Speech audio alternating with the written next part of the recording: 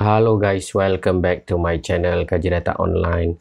I'm going to give you an idea about this project. So this is not a complete project, but it's a very basic prototyping technique that I'm going to explain and give you an idea about GY1145, or we call it as the Si1145 UV light module.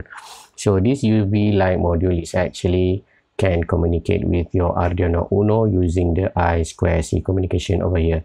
Using the SDA and ACL and 4 connected wire, you can directly interface with your Arduino Uno, and that's giving you the result based on the exposure of this UV light.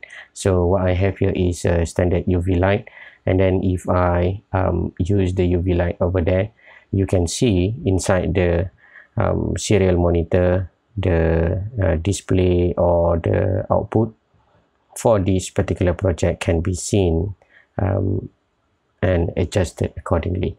So let us begin on connecting this project.